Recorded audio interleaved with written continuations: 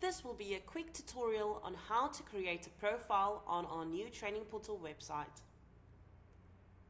You can click on the Learner Portal button at the top right corner or scroll down to the end of the website where you'll see another Learner Portal button. Here you will be greeted to our Learner Portal. To start a new registration, please fill in your name, surname, email address, and confirm your email address. Also confirm that you are not a robot. If you are already registered, you can log in.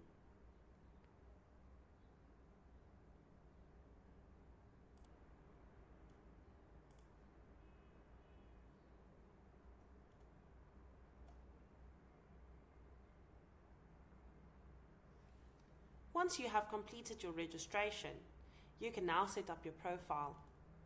Your profile at this stage will be incomplete. To complete your profile, please go through all the tabs in your profile and make sure to fill in all the relevant information. At the end, you need to mark that you have provided information that is true and accurate and up to date, and then you can submit. If you have not submitted everything you need and want to finish your application at a later date, you can click Save and continue your profile at a later stage. When you have completed all the information, you can click Submit.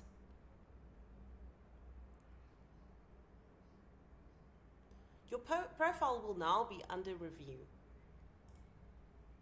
In the meantime, you can explore the applications that are available. Your profile is currently under review and therefore you will not be able to apply to any learnerships yet. Once your profile has been reviewed and seen as completed by one of our staff members, this area will turn green and will say your profile is ready. Then you will be able to apply for a learnership. If there is an error in your profile, this will appear red and you will receive an email indicating what you should change on your application in order to have a completed profile.